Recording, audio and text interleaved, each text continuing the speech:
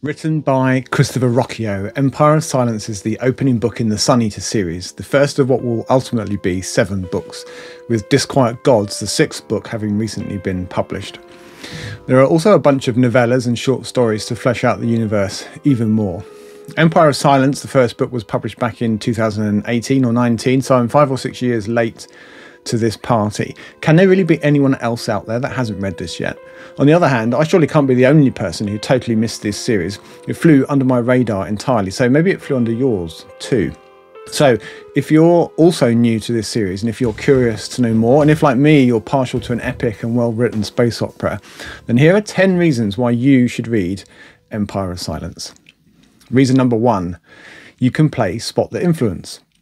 Empire of Silence is a book which wears its influences on its sleeve, loud and proud. Christopher Ruocchio has said this is entirely deliberate. There's a liberal sprinkling of Easter egg references and some obvious sources. Our protagonist is Hadrian Marlowe, who is a young man when we first meet him, the oldest son of a planetary ruling house. Paul Atreides, anyone? The Solon Empire is a galaxy-spanning empire of tens of thousands of worlds, and there are even more non-aligned worlds, all colonised by humans over the last 20,000 years. The Imperium, do we think?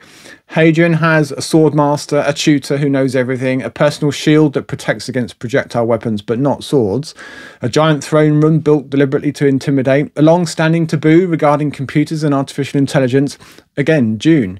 There are laser or high matter swords, giant wedge-shaped starships, Star Wars. There are many, many more, but don't let this put you off. I say it's a good thing. Ruocchio takes these familiar, well-loved elements and adds a chunky amount of his own ideas, deftly weaving them all into something new, something that I think stands firmly on its own feet, acknowledging what's come before, but not aping it. This is no paint-by-numbers imitation. Ruocchio is also a student of history, so there are elements of Roman and Greek civilization here, with a touch of Japanese and Imperial Britain too. It's fascinating stuff. Reason number 2, epic scope. Empire of Silence introduces us to a sprawling galactic empire spanning thousands of planets and star systems and civilizations. And there's a limit to what one book can cover, so we really just get an introduction here. We do get vivid descriptions of a couple of worlds, each with its own culture, history and technology, which hint at the broader Suneater universe. Empire of Silence, as I've said, is the first of what will now be 7 books, which in itself implies epic. The distances involved in travelling around the Empire, even at many times the speed of light, are such that decades can pass in real time whilst the travellers sleep. Empire of Silence is replete with political intrigue, power struggles and Machiavellian schemes of petty but powerful imperial bureaucrats and priests. We're drawn into a web of alliances, betrayals and shifting allegiances reminiscent of the epic struggles depicted in historical dramas. Ruocchio explores profound themes of destiny, morality and the nature of existence, drawing upon cosmic myths and archetypes. All of that, I think, combines to give Empire of Silence a truly epic feel. Reason number 3, menacing alien aliens. The Cielcin are the primary alien threat in Empire of Silence, posing a formidable challenge to the human-dominated Solon Empire. Little is known about their origins or motivations, adding to their enigmatic and menacing presence in the story. They are implacable and relentless, and are burning worlds on the edge of the Empire. Parents invoke the Cielcin to scare their children, but few in the Empire have encountered the enigmatic aliens, and no one understands what they want and why they're bent on destroying. What is clear is that the Cielcin are a highly advanced and technologically superior species, possessing formidable weaponry and seemingly limitless resources. The Cielcin are humanoid, but they are inhuman. Tall, white-skinned, horned, they are portrayed as a relentless and expansionist force, driven by a singular purpose that remains shrouded in mystery. Their methods are ruthless and merciless as they wage war against humanity with brutal efficiency, leaving devastation in their wake. As Empire of Silence unfolds, Hadrian Marlowe gets up close and personal with some Cielcin who crash land on Emesh near the site of some alien relics. Some are captured and tortured by the Chantry priests, with Hadrian intervening, his smattering of Cielcin language proving useful. The threat posed by the Cielcin serves as a catalyst for much of the action and intrigue in Empire of Silence, driving the narrative forward as Hadrian seeks to uncover the truth behind their enigmatic agenda and find a way to open a dialogue to negotiate a peace, teeing up the following novels. Reason number 4, an intriguing blend of fantasy and space opera. Suneater as a series, at least based on what I've read so far, is unapologetically a space opera. It's broad in scope, gothic in tone, but with all the features you'd expect of a space opera. Spaceships, hypersleep, a galactic empire, aliens, strange civilizations, genetic modification, artificial wombs, rebels, all the sci-fi trimmings. Empire of Silence has this, but it also has a good dose of plotline and world building that wouldn't be out of place in an epic fantasy. There's the dynastic nobility, a rigid class system, a religious order with in-house torturers, a fish out of water riches to rags tale, swords, sandals, gladiator battles. And there's a lengthy section of the book where Hadrian is stranded on Emesh after being abandoned there by the dishonest crew of the freighter he paid to help him escape from his homeworld. Forced to hide lest he be scanned and identified and returned to his family, he loses everything. After a period as a beggar and a thief, utterly stripped of his airs and graces, Hadrian ends up as a gladiator. And this is where some of Hadrian's most loyal and lasting friendships are forged. And whilst there is still a tinge of science fiction, the opposition in the gladiatorial arena are force field shielded, for example, this section of the book feels much more like a sword and sandals fantasy. Reason number 5, a clumsy and youthful protagonist prone to melodrama. Hadrian Marlowe is born into a noble family, which grants him access to genetics, longevity, health, wealth, education, and social status. Their planet is something of a galactic backwater, but they do have a regional monopoly on uranium production, a dirty but lucrative business which sustains their family's position. Hadrian struggles against the expectations and constraints imposed by his aristocratic upbringing, yearning for freedom and purpose beyond the confines of his privileged existence. Hadrian is 19 when we first meet him, possessing a keen intellect and insatiable curiosity, driving him to seek out knowledge and understanding of the universe. Under the influential tutelage of Tor Gibson, he is well read in literature, philosophy and science, and he constantly questions the status quo, frequently bringing him into conflict with his austere father. Hadrian grapples with moral ambiguity and ethical dilemmas throughout Empire of Silence, wrestling with questions of right and wrong, the demands of duty and his personal moral code. He's neither purely virtuous nor irredeemably flawed, but rather a nuanced and multi-dimensional character whose actions are shaped by his experiences and convictions. He's prone to melodrama and impulsive acts and knows it. His MO is to act first and think later. Sometimes this pays off handsomely and sometimes it just kicks him in the arse. I was often left thinking, no, Hadrian, what the hell are you doing? So, in Empire of Silence, Hadrian experiences triumphs and tragedies, victories and losses, beginning to shape him into a tragic hero destined for greatness and suffering that's foretold at the start of the book. He confronts his own demons and inner conflicts, striving to reconcile his idealism with the harsh realities of the world around him. He is neither hero or villain, just a guy trying and sometimes failing to do the right thing. Reason number 6, detailed, lush world building. Empire of Silence is a remarkable feat of world building. It's immersive, it's richly detailed and intricately crafted. Christopher Ruocchio has constructed a galaxy teeming with diverse cultures, civilizations and technologies. And at the heart of the novel's world building is the sprawling galactic empire, the Solon Empire, a complex web of interstellar domains governed by noble houses, powerful corporations and enigmatic institutions. Ruocchio meticulously explores the political, social and economic dynamics of this empire, depicting a society marked by hierarchy, intrigue and ambition. We get glimpses of jumbled history from back in the early days of space travel to the current date, some intriguing background to the dogma of the Chantry, the priestly outfit that helps to prop up the empire. The Chantry seem to be loosely based on the Inquisition-era Catholic Church.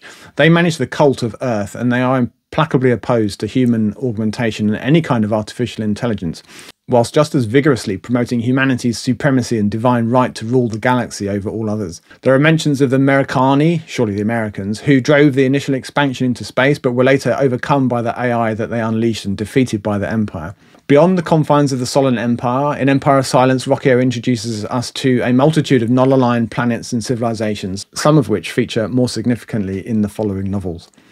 The world building in Empire of Silence is distinguished by its attention to detail and immersive storytelling. Ruocchio paints a vivid picture of the galaxy through evocative descriptions, vibrant characters, and meticulously researched historical and cultural references.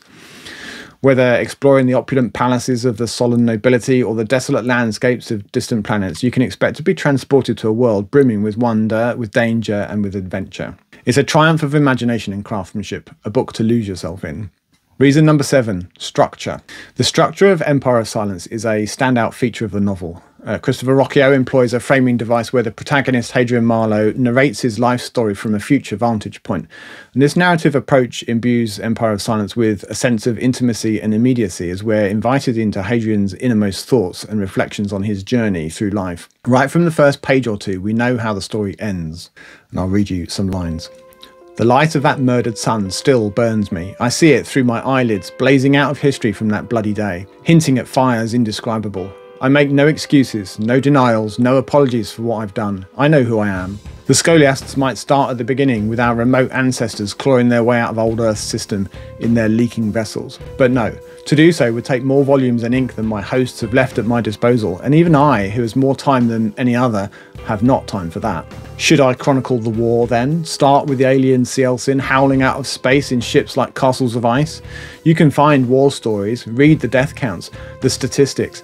No context can make you understand the cost. Cities razed, planets burned, countless billions of our people ripped from their worlds to serve as meat or as slaves for those pale monsters. Families old as empires that ended in light and fire. The Empire has its official version, one that ends in my execution, with Hadrian Marlowe hanged for all to see. I do not doubt that this tome will do aught but collect dust in the archive where I have left it, one manuscript amongst billions at cultures. Forgotten, and perhaps that's best. The worlds have had enough of tyrants, enough of murderers, and enough of genocides. But perhaps you will read on, tempted by the thought of reading the work of so great a monster as the one made in my image. You will not let me be forgotten, because you want to know what it was like to stand aboard that impossible ship and rip the heart out of a star. You want to feel the heat of two civilizations burning and to meet the dragon, the devil that wears the name my father gave me. So, let us bypass history, sidestep the politics and the marching tramp of empires, forget the beginnings of mankind in the fire and ash of old Earth, and so too ignore the Cielcin riding in cold and from darkness. These tales are recorded elsewhere, in all the tongues of mankind and their subjects. Let us move to the only beginning that I've a right to, my own. By framing the story as a memoir or a chronicle, Ruocchio creates a compelling sense of authenticity and depth as Hadrian recounts his experiences with honesty and introspection.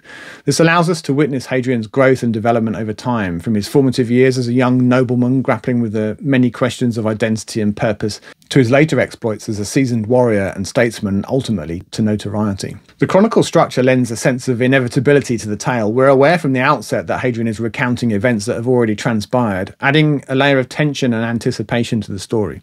In fact, Ruocchio uses this frequently. Yes, in the big overarching plot point, the series is called Suneater for a reason, but also in the smaller detail. In the telling of his story, Hadrian often drops a minor bombshell, a foreshadowing, a delayed fuse bomb, if you like. You know that something significant is going to happen, but not how, and I lapped it up, burning through the pages to find out. Hadrian's recollections are tinged with nostalgia and regret as he grapples with the consequences of his choices and the weight of his own mortality.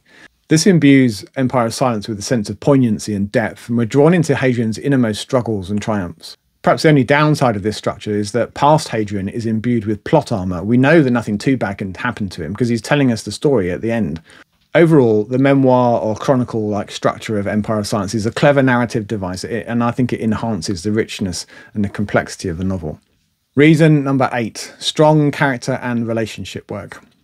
Bumbling idiot though Hadrian sometimes is, he manages to forge some strong friendships in Empire of Silence, many of which are carried forward into the next books. Many of these begin while he's stranded on Emesh. Whilst eking out an existence as a petty thief, Hadrian makes friends with a street urchin, Cat, with whom Hadrian has many misadventures. Their friendship is tender and well drawn despite the chaos of street life. And in the spirit of avoiding spoilers, Hadrian is forced to move on and ends up as a gladiator in the local games, an imperial spectacle for the control of the masses. Among the fellow gladiators are Polino, Gen, and Switch. Switch is a former prostitute used and abused by the crew of a ship for a long time, and when he meets Hadrian he's timid and lacking in confidence, but by the end of the book he's a seasoned gladiator and goes on to be a close friend and confidant of Hadrian. And we're also introduced to Dr. Valka Edda, a xenologist from the Demarchy of Tavros, which is outside the writ of the Empire. She's often referred to as that Tavrosi witch because of the technology implants that she has. Very much taboo in the Empire, but tolerated as she is considered to be a diplomatic envoy from Tavros. I really like the interplay between Hadrian and Valka. He's smitten from day one and she's dismissive of Hadrian as just another pampered noble, but they do share an interest in the Cielcin. And their relationship is one of the better ones in Empire of Silence and only gets deeper and more important as the series goes on. We meet other characters in Empire of Silence, bit players really in this book, but with whom Hadrian will develop deep friendships and enmities in the later books. And we know this up front because Hadrian tells us that it's so in one of those foreshadowings that I spoke about. Reason number 9, engaging prose style.